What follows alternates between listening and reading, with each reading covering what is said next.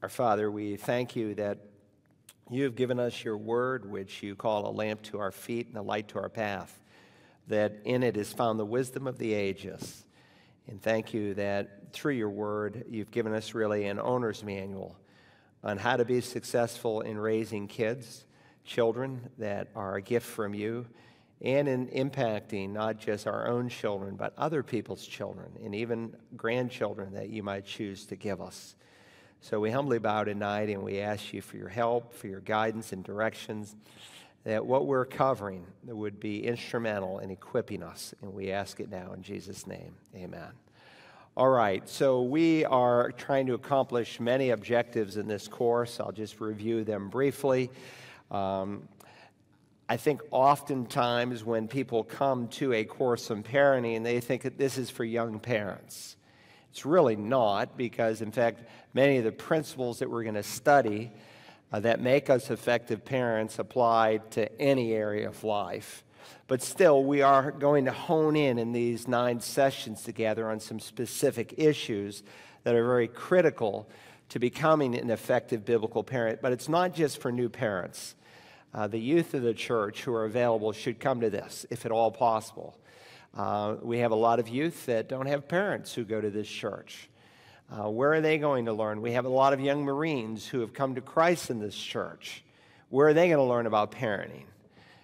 Here, I hope.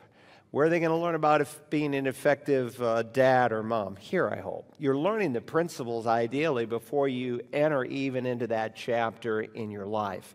So we're trying to grasp this from God's perspective. We want God to renew our minds, and it's all part of the Great Commission to be able to teach the whole counsel of Scripture. That's what God has called us to. So that if someone comes up to you and they see you as an older man or an older woman in the body of Christ and they ask you a question, you have a biblical responsibility to be able to respond to them. And if you don't know the answer, to be charged to get them an answer, to find out. But you don't want to just run at your mouth and give counsel that is far from being true.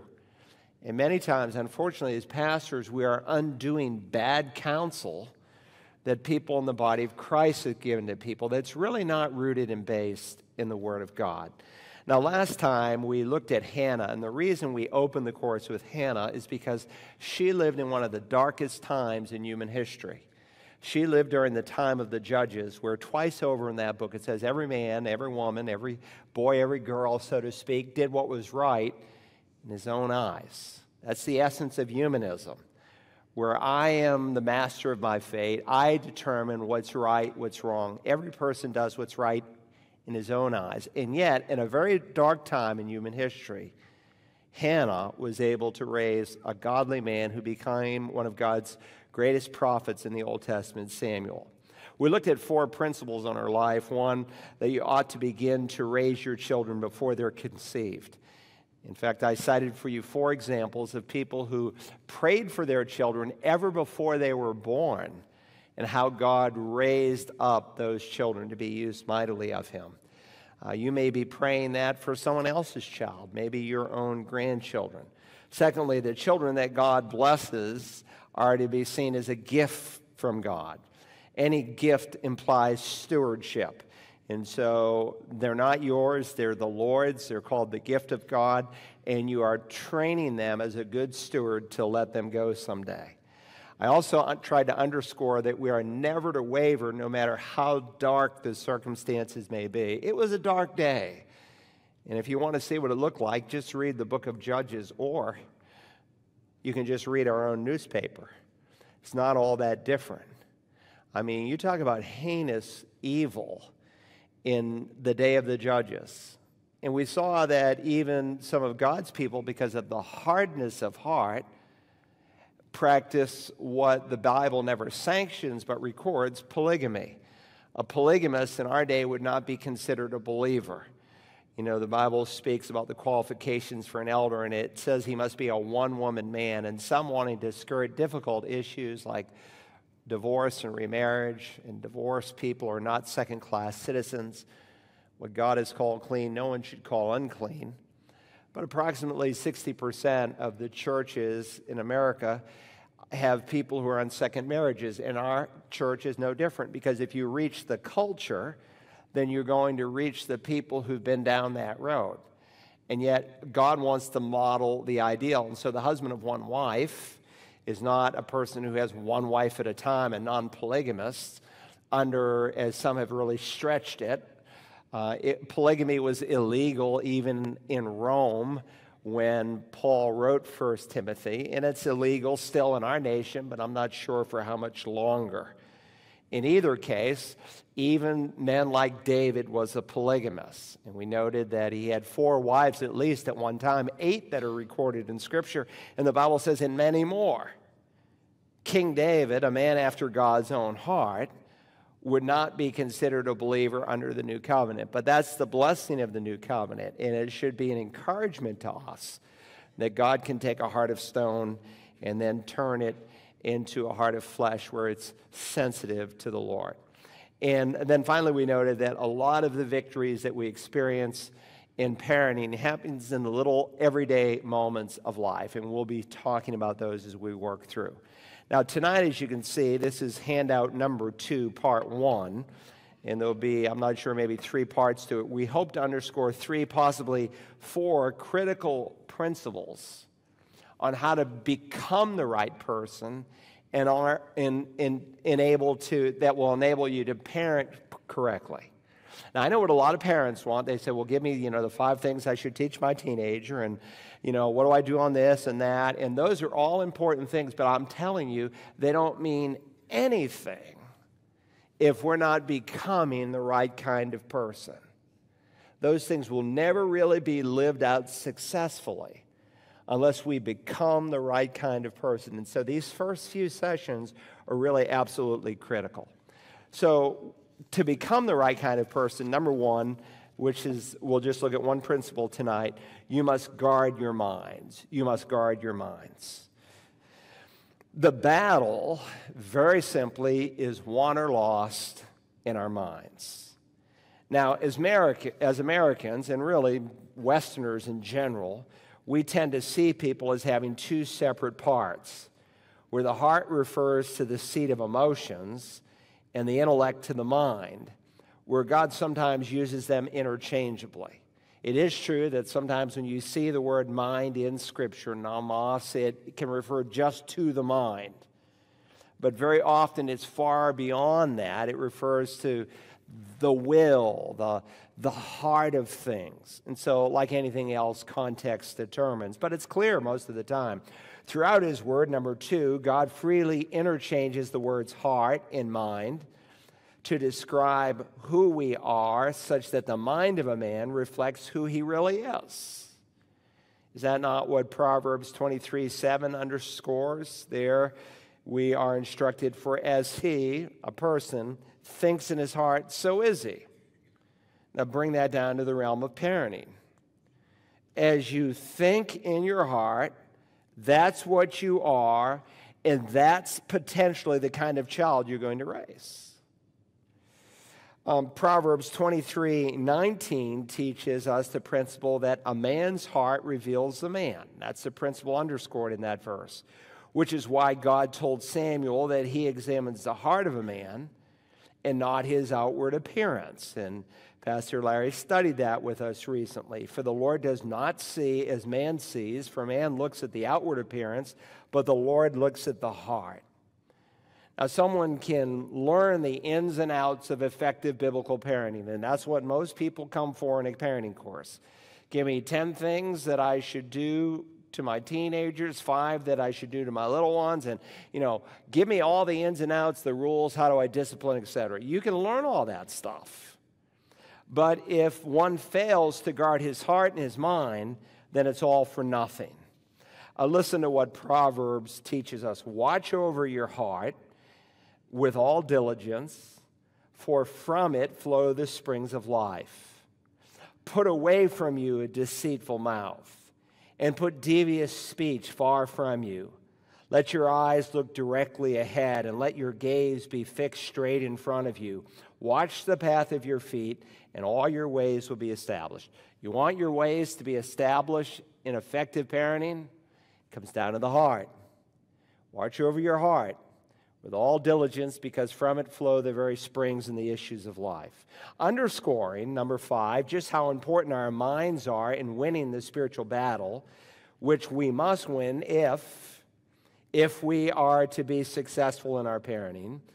Paul writes and instructs the church in the city of Corinth with these words. This is from 2 Corinthians chapter 10. It says, "For though we walk in the flesh, we do not war according to the flesh." And is that not the principle that he underscores in his letter to the Ephesians?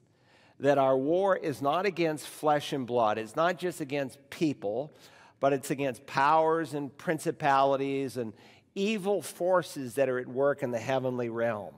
And so if our real war is not my neighbor, not my brother, not my sister, but it's evil forces that are at work, and we'll see how they interface with our own fallen nature and the world system around us. If that's true, then we need to approach the warfare that we're in from not a merely natural point of view. I want to tell you, Satan hates your kids. Satan, more than anything else, wants to ruin your family. He wants to destroy your children. He wants to wreck your testimony and show that Christianity has no value. So there's a real battle for the hearts and minds of your children. For though we walk in the flesh, we do not war according to the flesh. For the weapons of our warfare, and the word here for warfare, you hear the word war, right? It's a Greek word that doesn't refer to a skirmish, but to a battle. It's translated elsewhere outside of the Bible of a campaign, of a series of battles. For the weapons of our warfare are not of the flesh, but divinely powerful for the destruction of fortresses. We are destroying speculations and every lofty thing raised up against the knowledge of God, and we are taking every thought captive to the obedience of Christ. Now, the Apostle Paul, number 6, says here that our job in this battle is to destroy fortresses, or some translations render this as strongholds. It means the same thing. You turn the page. A stronghold, or you could say a fortress, is a mental block. It's a mental block, or it's a wrong way of thinking that results in a wrong way of behaving, because the way of thinking is set up against the knowledge of God. All right? Strongholds can manifest themselves in bad habits, or in bad attitudes, or in bad parenting, because strongholds or fortresses are based on the world's way of thinking that is set up against God's way of thinking. So I was overhearing a conversation and where I was at this particular meeting, and this parent was with her daughter, and her daughter was talking about the fact that she had gotten into medical school, and she was going to put her baby in daycare now, but she was really excited, and this Christian was just congratulating her and drooling all over her. I would say that was a stronghold. I would say that Christian who was drooling all over, not a single mother, but a mother who was going off to medical school and was going to give the responsibility of her children, not because she had to. Look, my hat is off to any woman that has to work to put food on the table. But that's not God's plan, as we're going to see. That's not his ideal. God's ideal, like in marriage, is one woman and one man until death separates us. People break the ideal. We have a ministry to single moms in our church family here, and we try to help them and support them, and they can't live out the ideal. They have to figure ways on how they are going to raise their children while at the same time try to raise a godly heritage and provide for their family. But God has an ideal, and the ideal is grossly diminished in our day. And most Christians are giving congratulations and a high five to actions that are actually contrary to the Word of God, that are destructive to the family, because they have a stronghold, they have a mental block. Now, they're not intentionally doing that very often, but they have a mental block of how they should think and what really are God's ways. Someone recently at a new members lunch, told us, this people, she said, I didn't understand this. She said, because I told this person it never happened to me. They said two things. One is that they asked her where she went to church, and she said Community Bible Church, and they said, oh, yeah, that's the church where you have to give your W-2s to the pastor to make sure that you're tithing. Whoever started that evil, fallen rumor, I have no idea. But someone will give an account for that careless word at the judgment seat. But they said, but that's the church, too, that encourages mothers to stay home. Yeah, we do. Is that a bad thing? Is that a bad thing for a mother to stay home and raise her children? What's wrong with that? It's a good thing. Now, we deal with broken people and broken families all the time. And people who've made financial decisions and they've made moral obligations where the mom has to work. But very often when they capture God's ideal and they begin to think after his thoughts, then they begin to take steps to see things change. So strongholds or fortresses are based on the world's way of thinking that is set up against God's way of thinking. Number 9, we often think of strongholds just in terms of sinful actions or attitudes, such as a worldview based on materialism or hedonism, or sinful attitudes like worry, fear, guilt, bitterness, or resentment. However, strongholds include every lofty thing raised up against the knowledge of God, such that a false view of how we should parent or grandparent could be considered a stronghold. There's a lot of false views. I mean, think about it. There was a time in our culture, prior to World War II, when virtually every woman in America stayed home. Why did they do that? Because men were a bunch of male chauvinists and just thought that, your place is in the home, barefoot and pregnant. That's how people diminish women sometimes. No, we didn't do it for that reason. We did it because our nation was strongly Christianized and people had a worldview that was influenced in an incredible way from the Bible. But as time went on, some of the children's children did that just because their parents did it, but without any biblical conviction. And when the Second World War came and women were called to the factories to defend our nation, when it was all over, a lot of women decided to stay there and say, this is a place of significance. And very often what has to happen in our day, because the world says that to stay home and to raise your children is meaningless. I mean, my daughter was a residential mentor at Clemson University. And I remember she was in this group of about 80 residential mentors who were being trained, and they were having this dialogue and this discussion over what is significant for young ladies when they graduate from that university.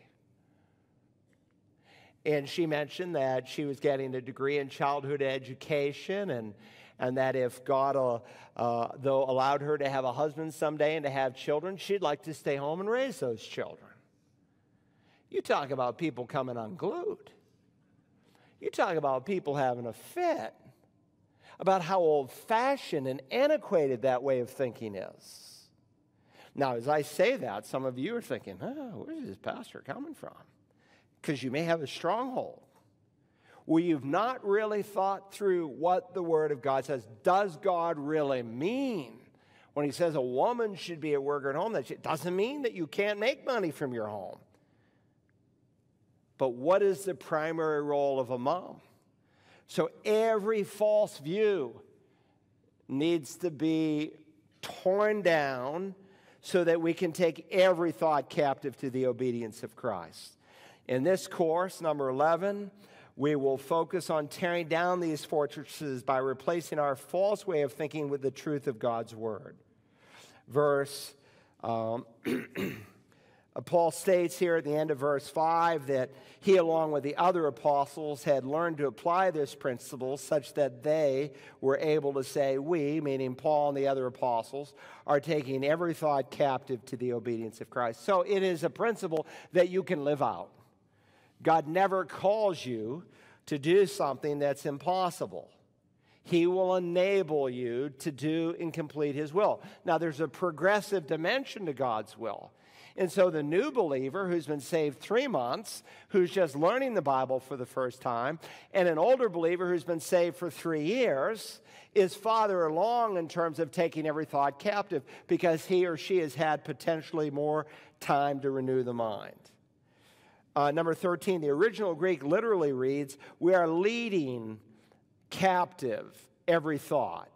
Where the words, we are leading captive. That's how it reads, actually, the word order in the Greek, which may seem a little awkward in English, but the word, we are leading captive, is one word in Greek, and it means to control, to conquer, to bring into submission. And so the challenge is, how do I make my mind mind, right? Is that not the challenge? How do I make my mind mind? Because by nature, my mind does not want to mind, but will often go in a different direction. That's what it wants to do. When we should be thinking in a certain way, our minds sometimes want to go another way. Or simply said, when I need to ponder, it wants to wander. You've heard that expression before, right? The Apostle Paul describes this dilemma in Romans chapter 7. For the good that I want, I do not do, but I practice the very thing that I do not want. But if I am doing the very thing I do not want, I am no longer the one doing it, but sin which dwells in me. I find then the principle that evil is present in me, the one who wants to do good. For I joyfully concur with the law of God in the inner man, but I see a different law in the members of my body, waging war against the law of my mind and making me a prisoner of the law of sin, which is in my members. So Paul describes this warfare that only a believer can have. This is not someone in an unregenerate state. When you're born again, you still have your old fallen nature, but you have a new capacity, a new ability. So Paul says, walk by the Spirit that you might not carry out the desires of the flesh. For the flesh, the sinful nature, is in opposition to the Spirit. They wage war against one another, he argues, that you might not do the things that you please. And so there's this internal conflict. The good that I wish I cannot do, I do the very thing I don't wish to do. And so a part of growing in Christ is we're learning how to bring our fallen nature under the control of God that we can walk and obey his will more and more. It's the process of sanctification. It doesn't happen all at once. It's a lifelong process. Number 17, effective biblical parenting begins with becoming the right kind of person, which among other principles is a battle of the mind. It really is. It is a battle of the mind. Okay, point B there on your outline. Guarding your heart involves what you keep from it. When we talk about watch over, guard your heart, garrison your heart with all diligence because from it flows the issues of life, first it involves what you keep from it. So in order to make our minds to be God's mind, we must be careful what we put into our minds, right? A lot depends on what we put into it. Of course, Satan's attacks on our minds overlaps with his attack, or his attacks, plural, on our eyes and ears. Why? Because it is through the eyes and ears that input is given to the mind. Is that not what Jesus taught, like in Mark 9:47? If your eye causes you to stumble, pluck it out. He was talking, if your hand causes you to stumble, cut it off. Or the foot in another passage. He didn't literally mean to pluck out your eye or cut off your hand or cut off your foot. But his point is that there has to be a war against sin if we're going to be successful in the battle. There has to be a line drawn in the sand where you are going to choose. And you see, a lot of Christians really don't want to draw that line. They want to compromise in terms of their eyes and their ears, especially in the culture in which we live. Jesus says it, I didn't put it on here, but it's in Mark 4:24. Take care of what you listen to. So what you put in your eyes, what you listen to, is very important to the Lord. 3, so when we speak about guarding the mind, we are first and foremost speaking about guarding our eyes and ears. Unless you are a wicked person, I'm sure that you would never invite someone over to your living room to commit adultery in front of you, would you? Are you kidding, Pastor? Someone into my living room to commit adultery in front of me and my family? And yet, so many of God's people have so compromised their minds that they are doing that very thing by what they watch on television, or we could add to the list, obviously. Some of God's people, by their lifestyles, are saying that they can allow anything into their minds and that they will be just fine and will be successful parents or grandparents as long as they protect the children. That's the argument. Well, I wouldn't let my kids watch that. I wouldn't allow my grandkids in the room when we're watching that. And they think that somehow they can live this double life, that it's okay for them to soak up sin, and it's not okay for their kids, and they can be an effective parent. Nothing could be further from the truth. They have been, number 7, deceived by the evil one.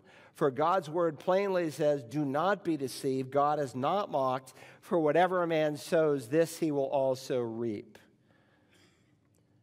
Take King David. While King David failed miserably on one occasion by compromising his eyes and therefore his mind, you know the story, 2 Samuel 11 and 12, the story of Bathsheba, right? The pattern of his life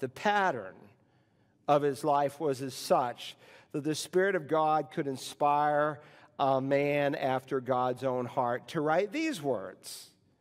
I set no worthless thing before my eyes. Wait a minute, David, you didn't do that when you stared and lusted after Bathsheba.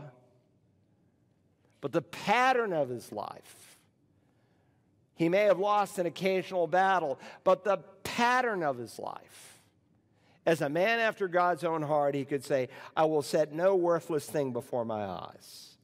As parents, if we let down our guards in this area, our hearts will be less sensitive to the Spirit of God, and we will allow our children, both by our example and our lack of discernment, to compromise their eyes and ears. This is how it works. I can tell you it works this way. You got some dad who's going on the internet and he's viewing porn, or some mom who's watching garbage on the television at night. The kids aren't here. Nobody knows it. And what they are doing is they are suffocating the Spirit of God within them. They are polluting their mind. They are losing their ability to discern good and evil that may be walking right in the front door of their homes. Oh, but they're going through all the steps. We bring them to church and Awana and da-da-da-da-da-da-da-da. But they're losing their kids because of what they've let in their minds. Remember what the writer to the Hebrews says in Hebrews chapter 5. For though by this time you ought to be teachers, and we've talked a lot about that before, that there's the gift of teaching, which you can't control. God gives spiritual gifts as he wills.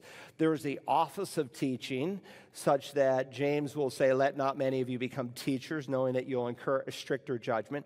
But then there is the responsibility to teach. It's part of the Great Commission. We all have it. For though by this time you, and it's not you singular, you plural, y'all, ought to be teachers, you have need again for someone to teach you the ABCs, the elementary principles of the oracles of God. And you have come to need milk and not solid food. For everyone who partakes only of milk is not accustomed to the word of righteousness, for he is an infant. So milk is used in a couple of different ways in Scripture. Sometimes it's used of the simplistic truths of God's word. And sometimes it's used of the purity of God's word. Like Peter is not speaking of simplistic truth, but he's saying, like newborn babes, long for the pure milk of the word that you may grow. That's the purity of God's word. But sometimes it's used in deference to more complicated truths. And so he said these people had regressed. But solid food is for the mature, notice, who because of practice, that's lifestyle. There's no perfect people here, myself included, no perfect people. But we're talking about pattern here. We're talking about what is my practice, who by practice have their senses trained. You see that word trained? It's the Greek word gymnazo. We get our word ultimately into Latin and then to English, gymnasium. They've gymnasticized their senses to discern good and evil. And you know what we lack today in the body of Christ? Discernment. People don't know the difference between good and evil. I remember being in an airport, and Jeremy, my oldest son, was crawling around near the window, and down underneath, I think it was some kind of, I don't know what it was, but he reached down underneath the little ledge there where the window is. You watch the planes, and he picked up a roach, and it was going right into his mouth. And I grabbed it. He didn't know the difference. But some of us were putting roaches in our mouths. And some of us don't see that. We don't really see it because we've been so polluted by the world. Number 10, guarding the mind is inextricably linked to our ability to discern good and evil, which is essential if we are to guard our homes from the evil one. That's what we need. We need a dad, especially as the family shepherd, and the mom who comes alongside, who's guarding the home. Guarding the mind is inextricably linked to our ability to see the Spirit bring Scripture to the everyday events of life in order to bring our children up in the discipline and instruction of the Lord. Why is that? You see, sometimes we think, and I am not against this, so please don't misunderstand me. We're a parent at the end of the day. We did it with our kids for years and years and years. Some nights we didn't do it because we were off in some event and whatever. But we would sit down and we'd have a Bible study. We'd talk about it, and we'll talk about some of the specifics and how-tos. But that's about, I'd say, 20% of the instruction that you will give. 80% of the instruction that you will give as a parent that will change your child's life is in the everyday moments of life. As you walk in the way, as you lie down, as you rise up, as Deuteronomy 6 teaches. And your ability to take whatever God is showing you, which he shows you in a clean heart or a clean mind, remember they're used interchangeably, where he then in that moment of life brings it to the forefront of your thinking, that's linked through guarding your mind. And that's where a lot of your teaching takes place, where you see this situation that you're in and you're able to relate God's truth to that situation. C, guarding your mind also involves what you place in it, what you keep out of it, but also what you put in it, right? The old cliche, C-L-I-C-H-E, where's Drew? You hear Drew somewhere? Raise your hand, Drew. Yeah. What's the accent? Grav. Accent grav, right? Isn't it that one? Yeah. All right. Over the E, it goes this way, all right. The old cliche from the early days of the computer, GIGO, garbage in, garbage out, is still true today. If you put bad data into a computer, you will get bad results out. If you put mental garbage into your mind, you will get garbage out in your life. So we are exhorted in Proverbs 15:14 that the mind of the intelligent seeks knowledge, but the mouth of fools feeds on folly or trash. The Hebrew word translated intelligent does not simply speak of IQ when it says the mind of the intelligent seeks knowledge, but the mouth of fools feeds on folly. And the word folly is sometimes used in the Hebrew Bible of garbage. It doesn't simply mean IQ, what we might call true intelligence, but what it does mean is what we might call true intelligence or discernment. The HCSB renders it, a discerning mind seeks knowledge, but the mouth of fools feeds on foolishness. The Net Bible puts it, the discerning heart seeks knowledge, but the mouth of fools feeds on folly. Any nutritionist will tell you that there are three kinds of food for your physical body. There is brain food that makes you smarter or maybe sharper. I don't know the best word. You know what brain food is, right? What are some of the brain foods? Yeah, dark chocolate, that's one of my favorite. Not milk chocolate, dark chocolate. They say that's a brain food. Turmeric. Now, my son, Grant, he said, Dad, you need to take turmeric. I said, really? Yeah, he said, you take a couple teaspoons of turmeric and you mix it in with about a half a cup of apple vinegar cider and you drink it down. You know, I did that for about 2 weeks, and I started breaking out in this rash all over my body. But it's called a brain food for what it's worth. Kale, all the berries, strawberries, blueberries, raspberries, blackberries, you know, sweet potatoes. Those are your brain foods, right? That supposedly make you smarter or sharper. And then there's junk food, which just adds calories. You know, we go sometimes, my wife and I, she loves Taco Bell. And so we'll go to Taco Bell, and there's this one fill-up meal they have where they give you these little things. They're like, I don't know, they're puffs of air, and they have cinnamon on it, but you eat them, and there's like even no taste to it.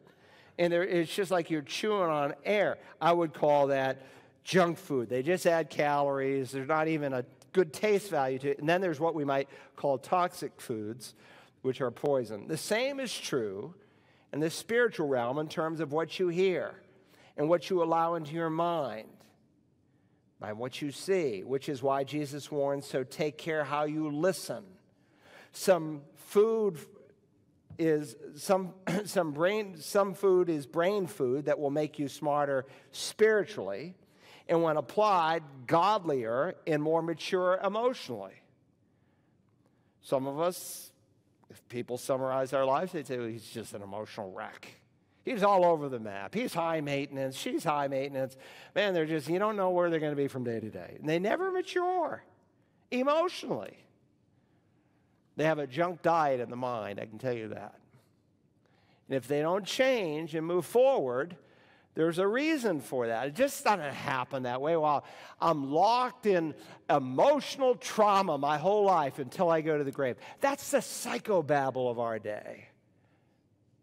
God is in the business of changing lives, but there's a means by which he does that.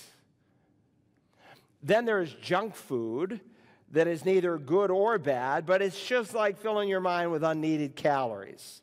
Paul kind of hits on this principle in 1 Corinthians 6:12. All things are lawful for me, but not all things are profitable. All things are lawful for me, but I will not be mastered by anything. Nothing wrong with watching, say, a football game, right, if you like football. But I know dads, when football season comes, and that's all they do. And some of their boys and girls in the home who need some of their attention when they're home on the weekend, all they are is sitting there in front of a television set. Some things are okay, but if you're mastered by those things, then it's not beneficial. In other words, number 9, some things aren't necessarily wrong, but neither are they necessary, and that they do not really help me. Again, all things are helpful for me, but not all things are helpful, as the ESV puts it. All things are lawful for me, but I will not be dominated by anything. That's another way to express the same thought. Throughout the Scriptures, God admonishes us to fill our mind with the right things.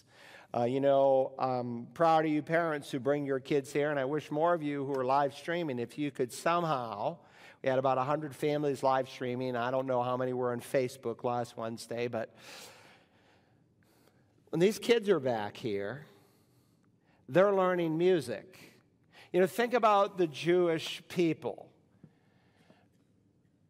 If you lived, say, in Nazareth or Bethlehem or any small town in Israel, you didn't have your own Bible. So where did you learn the Scripture? You had to go to the synagogue. And in the synagogue, you learned the Scripture. How did you hide God's Word in your heart? Well, you'd have to go there and you'd try to memorize it. And it's very interesting to me that in the New Testament, the Psalms are quoted over and over and over and over and over again. More than all the other Old Testament books. Why is that? Because that's what they sang. You know, I could ask you guys, I could start singing a song and some of you could you could go right through it. Because there's something about a song, that's the power of music. Remember, the whole book of Psalms was sung. They sang the Psalms. And it was a powerful tool. And when you've got your kids back there singing godly music, it's a powerful tool. You can't get that via live stream. And not only do they sing godly songs back there, my wife's been working back there for 25 years with those kids, and some of you have spouses out there. They also memorize Scripture. Psalm 1, Psalm 8, Psalm 100. Here's Psalm 1. How blessed is the man who does not walk in the counsel of the wicked, nor stand in the path of sinners, nor sit in the seat of scoffers, but his delight is in the law of the Lord. They act it out back there. They have all the motions and everything. So cool to watch the kids. But his delight is in the law of the Lord, and in it he meditates day and night. He'll be like a tree firmly planted by streams of water, which yields its fruit in its season, and it does not wither. And whatever he does, he prospers. If, number 11, you want to be healthy and successful as a parent in your ability to raise a godly heritage, then you must fix your mind on the right things. Look, I meet parents who start late.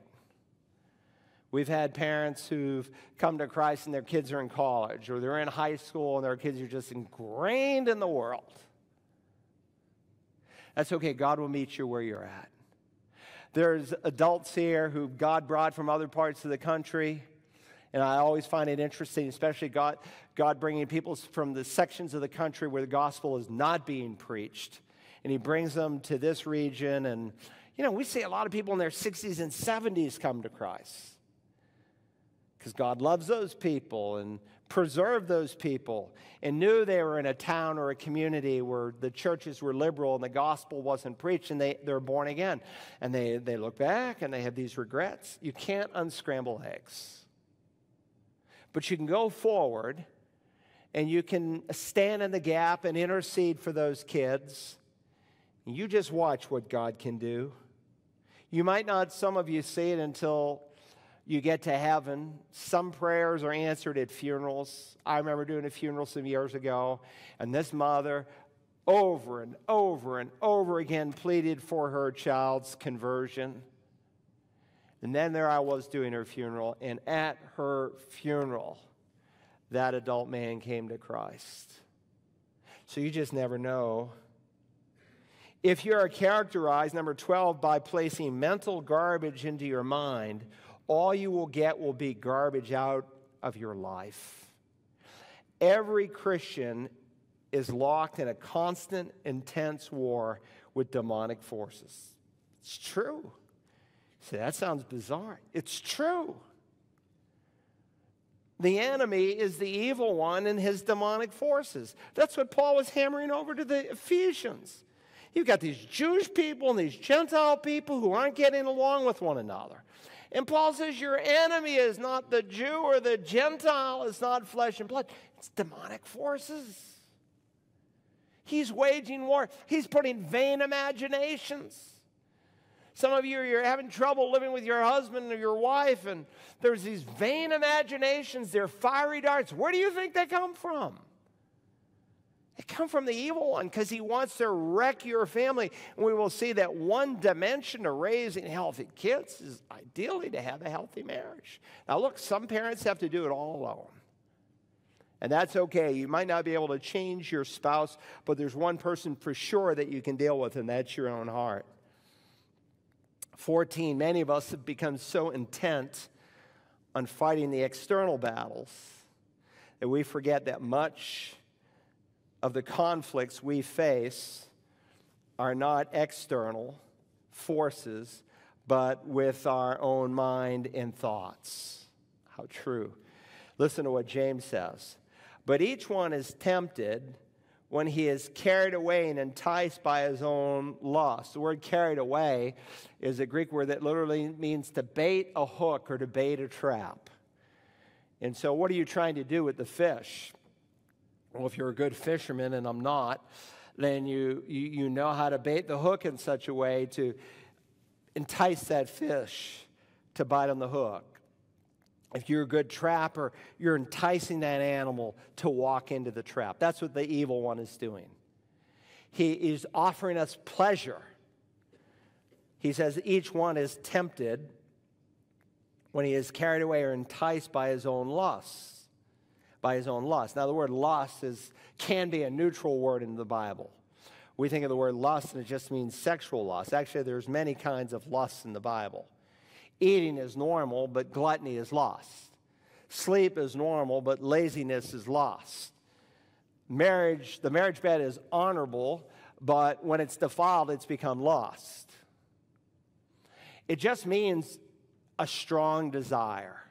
And sometimes it's used very positively in Scripture. Later on in the book of James, the 4th chapter, he talks about how the Spirit strongly desires. It's the word, same word. This is the noun form of the word, epithumia. That's the verb form of the word. Same word, though.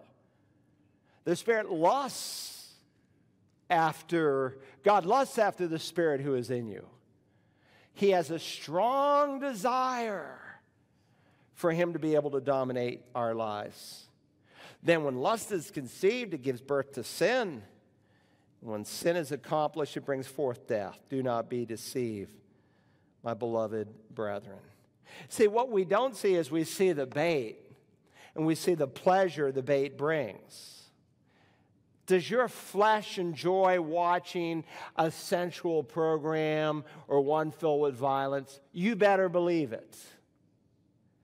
That's what it enjoys.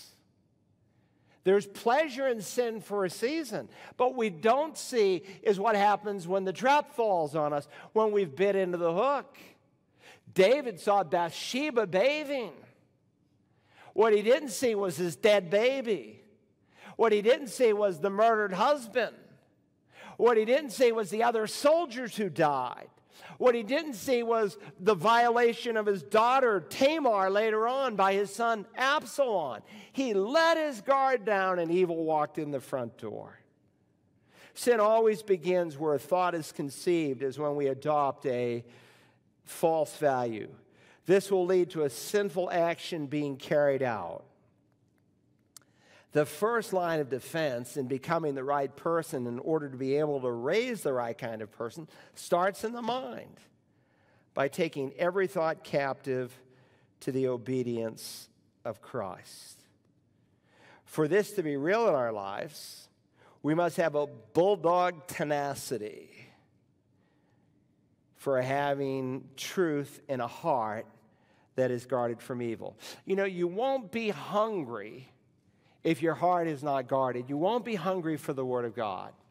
That happens in a clean heart. I remember reading, 4 or 5 years ago, some kid in Iowa. He was like 12 years old, and he got some kind of virus. And you can probably find it on the internet if you do tell me. And I think he was in Iowa. And he came out of the hospital, and he lost his appetite. He had no appetite to eat or to drink. The kid went like from 130 pounds to 70 pounds, and they weren't able to figure it out. Maybe they figured it out for the kid. You know, sometimes I hear a news story and just pray for the kid, you know. Lord, help that little boy. Maybe he's been healed. I don't know. But he had no appetite. Can you imagine that? No appetite. So you have to kind of tell your mind, I got to eat. Now, there are certain desires that God put in us that are healthy. You get hungry, so you need to eat. And you need to do that. There's a lot of natural desires that are God ordained. They become lusts and fallen desires when they go outside of God's will. Well, it's when your heart is clean through a guarded mind that you have a hunger for the Word of God, and it's in that guarded, clean mind that the Spirit of God then and only then has freedom in the everyday moments of life to take the truth of Scripture and relate it to whatever you might find yourself in. So the principles we're going to look at on being an effective dad or mom really are meaningless if our hearts aren't right with the Lord. And we're living in a depraved, evil culture. And some of the kids here who are 16 and 17-year-olds have absolutely no idea where we've come from. Primetime TV when I was a kid, because I could only watch TV on Friday and Saturday nights. Those are the rules in my dad's home. Unless there was some special family time, Sunday night we might watch Bonanza. But Friday night, it was the Flintstones, and it was the Andy Griffith Show, and, all this stuff that was just clean, good stuff. That doesn't sell in a depraved culture. And it's everywhere. And so, for you as a dad or a mom to raise that right kind of kid, they can't see a double standard. They have to see that you mean business, and then you will be able to lead them accordingly. Those who are going to pray, make your way down here, and Pastor Vince will close us as we pray for the missions conference. Our Father, we thank you tonight for the opportunity to bow our minds and our hearts. Search me, O God, see if there be any evil way in me. Lead me in the way everlasting. We pray with King David. Thank you that you are in the business of changing lives. Thank you that you meet us wherever we are at. May it not be said of us that our children are rebels because we were rebels. We know, Father, in the end they have their own choices to make. But may you use us as parents, as grandparents, as those giving counsel to other families who are in that process in their lives. May you use us in a way that would bring honor to your Son. May we minister out of a clean heart because we've guarded what we put through the window of our eyes and through our ears. In Jesus' name we pray.